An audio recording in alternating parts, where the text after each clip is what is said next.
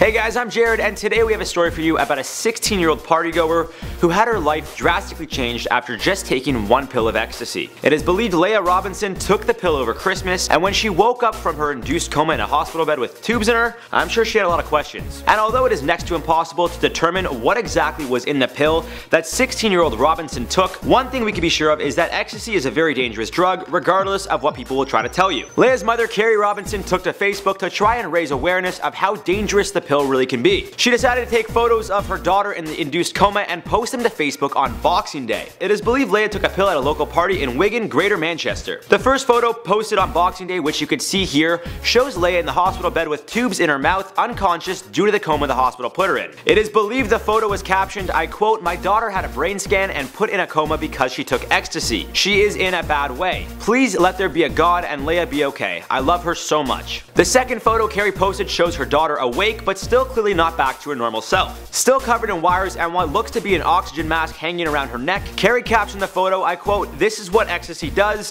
Please don't take them." According to The Sun, Leah was eventually discharged from the hospital and sent home where she was recovering just days after the incident. Carrie then thanked everyone for sending their messages to her in hopes of Leah pulling through and making a speedy recovery. Carrie said she blames herself but also know kids will be kids and will want to try things. Kids want to try things, they see stuff on TV, the media, and so on, and think it's everything it looks like. But hopefully it can be used as a warning to other curious teens for generations to come. Carrie said Leah, I quote, "suffered hypothermia as well, and she's very lucky they got to her in time." She went on to say, I quote, "I just hope kids will think twice before taking these pills." Reports are actually claiming 2 other teens were treated after taking the same batch of pills, and although Great Manchester police are looking into it, there are no reports confirming if they were treated at hospital. As mentioned before, regardless of what people say, drugs can be extremely dangerous. It's not regulated by anyone, so when you buy drugs from a drug dealer, you literally have no idea what you're putting into your body. I just hope whoever is watching this is smart enough to understand. Obviously, I can't stop people from doing what they want, but just please think twice, do your research, and stay safe, guys. Here's to sending Leah, Carrie, and their whole family our best wishes. And now to pick up our spirits a little bit more, let's answer some of your comments. In the video about Facebook CEO Mark Zuckerberg running for president in 2020, Ben Jean said Mark versus Kanye 2020. You know what, man, if that's the case, it would give us a lot to talk about. So really, I'm rooting for that, because that'd be great.